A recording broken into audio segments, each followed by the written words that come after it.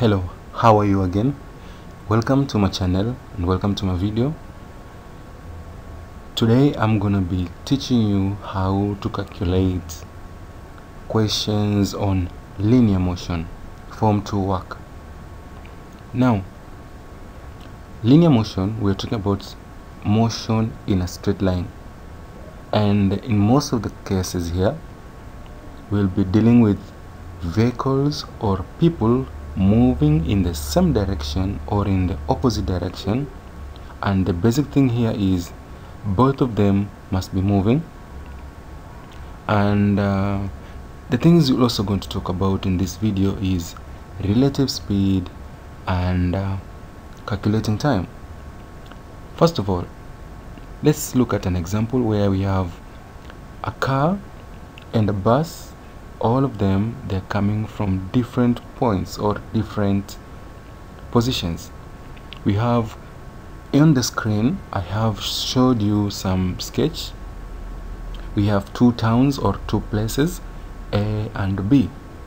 A is highlighted in yellow. We have A highlighted in yellow, that is the first town A, and we have B, which is highlighted in white, is town B. We have two vehicles, a car and a bus. In the diagram, as you can see on the screen, I have used yellow to represent a car, and I've also used white on the right hand side of the screen. I have used white to represent the bus. In this question, or in this setup, I also have the distance between the two towns A and B is 500 kilometers. Now we want to calculate the time taken for these vehicles to move or to meet, and more other questions will follow up as we continue with the video. Let's begin with the first interpretation of this thing. So like I've said here, we have two towns A and B which are 500 kilometers apart, and we have a bus and a car which are moving towards each other. Now we go here again. We have, let's go to the left hand side of your screen or of your video. On the left hand side, I have, let's go on the bottom here, bottom left. At the bottom here, I have town A. A represents town A. And then as we go up, we have 10 a.m. that is the departing time of a car. I have used yellow to differentiate between the whatever is entailed by the car. I've used yellow, and in this case, as we go up, we have a car which is represented by the yellow box, and the speed of the car is 100 kilometers per hour. Like we've also said, the distance between the two towns is 500 kilometers. Let's go to the far right of your screen. We also have at the bottom here of the right part of the screen, you have B, town B, and then we have 10:30. We have 10:30 here. The bus B starts at 10:30 a.m. and then we have the bus is represented by white box. Its speed is represented by 60 kilometers per hour. Let's see how we calculate the time where the two vehicles are going to meet. Note here, the car which starts from town A, let's go to the left part here. The car which starts from the left is starting, or it is departing at 10 a.m. and let's go back to the right here. You have the bus is departing at 10:30 a.m. So one of the two vehicles has departed earlier from the station, and as you can see, the car is the vehicle which started earlier before the bus started moving. So what are we going to deal with this situation? So we are going to ignore the bus because the bus is not moving, did not start earlier or did not departed earlier. Let's find out. Let's talk about the car. The car is the one which started earlier, so it departed at 10 a.m. So as you can see to the left, we have 10 a.m. let's go to the right. The bus, remember, started at 10:30, so at 10 a.m. the bus had not started. The bus departed there at 10:30, so there is an extra 30 minutes which was covered by the car before the bus started.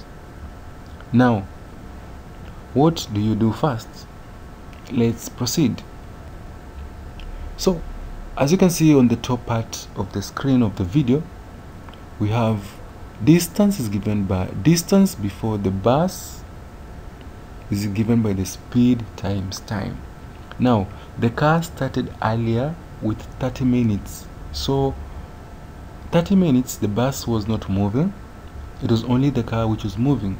So, the car had covered a certain distance which was covered in the 30 minutes.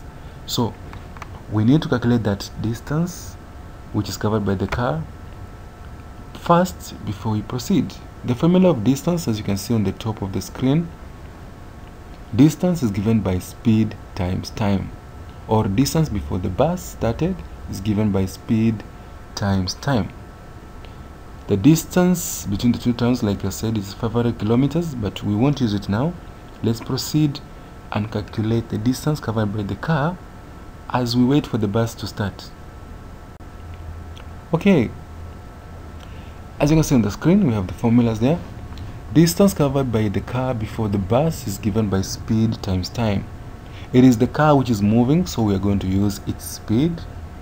And time, here we will calculate the time taken. We use the time before the bus started. Remember, as you can see, you have seen previously, the car started at 10 a.m. the bus started at 10:30, meaning the car had taken 30 minutes before the bus started. Now let's proceed.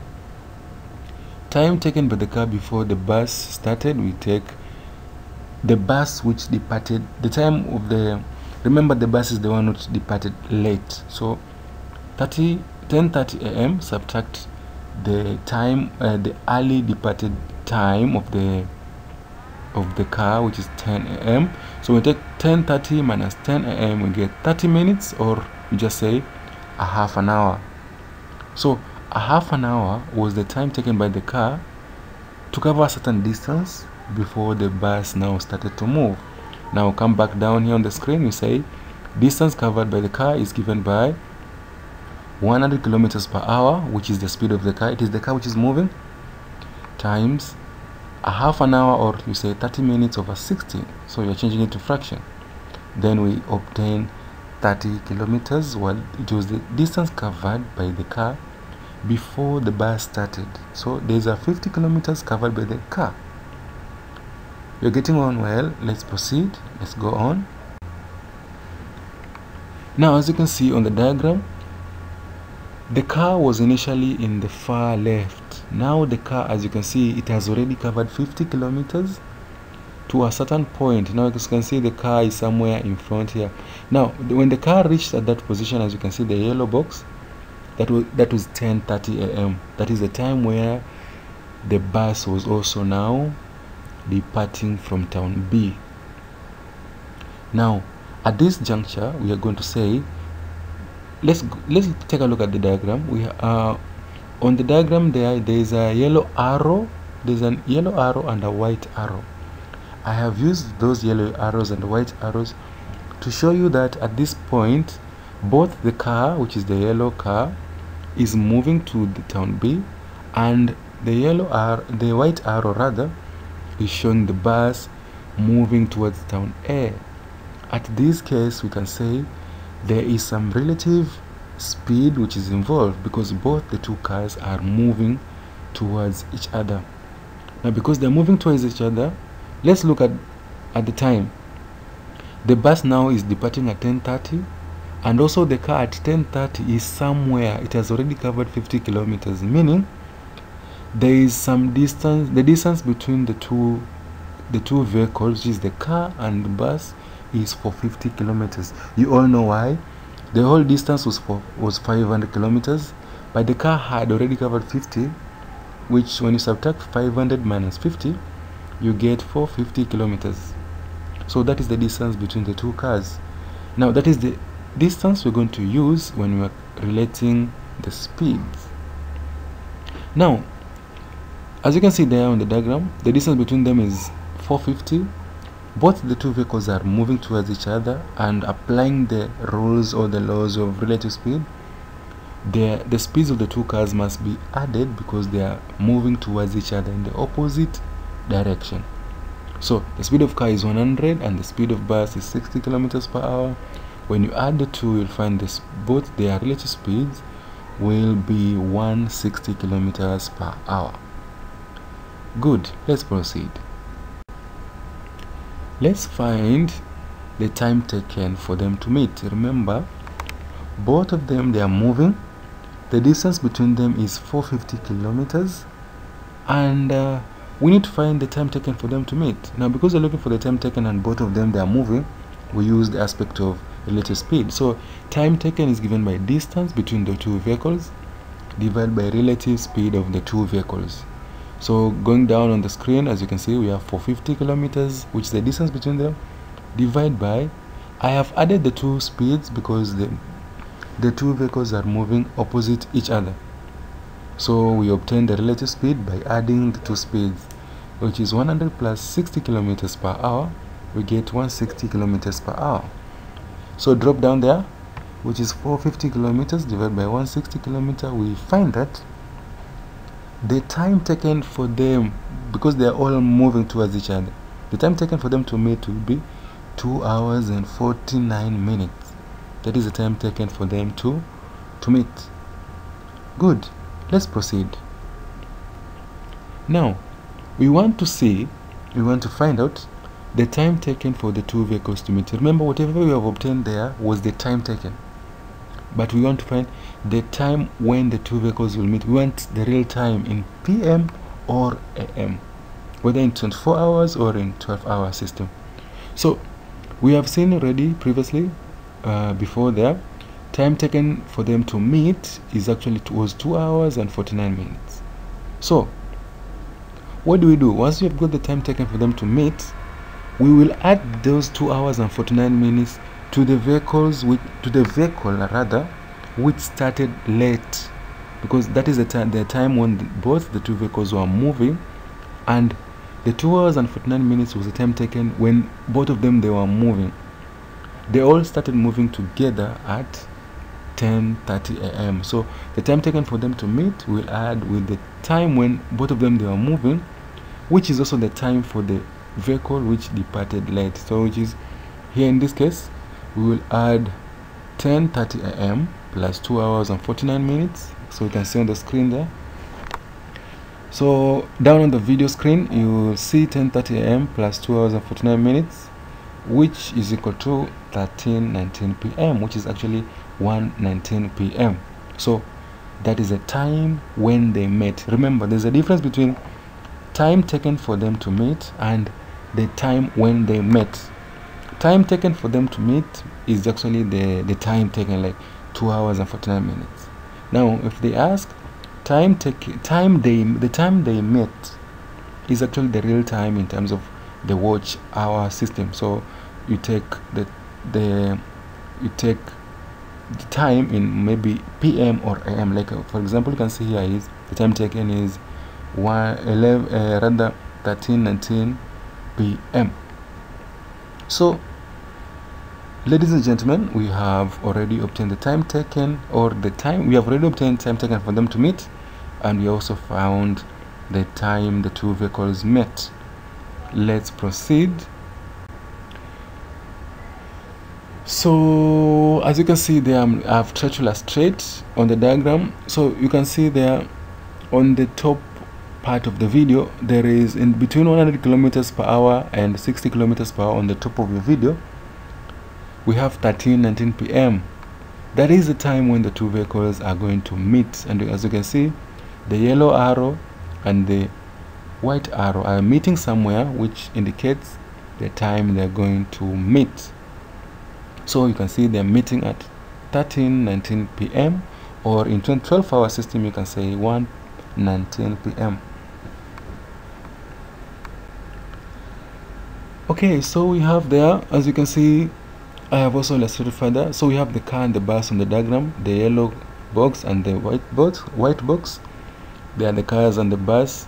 They are showing you they are meeting somewhere. They are meeting at 13:19 p.m. So let's go back to the left part where the car started. So the car started at 10 a.m. and it's now meeting with the bus at 13:19 p.m. Let's go to the right. We have seen the bus started at 10:30 a.m. and it's going to meet with the car at 13:19 p.m.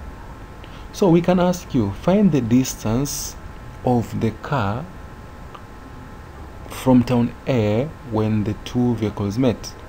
So I can ask you that. Find the distance of the car from town A where the two vehicles met. It's simple. So the distance from where the two vehicles met, first of all, we know the two vehicles are going to meet at 13:19 p.m. The car started at A. Go to use the departing time of the car. As you can see from my diagram, the car started at 10 a.m. and it's meeting the bus at 13:19 p.m. Get the time taken for the car to start from 10 a.m. to 13:19 p.m. Get the time taken. So as you can see down there, distance is given by speed times time. The time taken for the car to meet the bus, you will take 13:19 p.m. minus 10 a.m. which you get 3 and 19 over 60 hours. Now the distance of the car from A will be distance given by speed times time. Speed of the car, use the speed of the car because it's the one which is coming from A. So it's 100 times 3 and 19 over 60. We obtain 331.17 kilometers. That is the distance of the car from town A where the two vehicles met. Thank you for watching my video. See you next lesson. Subscribe to my channel, YouTube channel, by hitting the notification bell so that you can be able to be updated on any video or any content I'm going to upload in my YouTube channel.